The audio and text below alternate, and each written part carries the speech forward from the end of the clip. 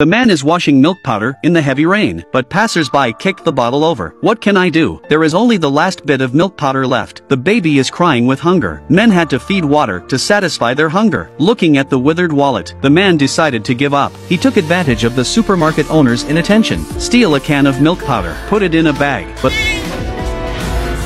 the guilty eyes betrayed him. Danny ran out in a panic. The boss followed and chased out. Only a few steps. Danny still can't let go of his self-esteem. Desperate, kneeling on the ground, he begged his boss to give him a can of milk powder. 우리 애기가요.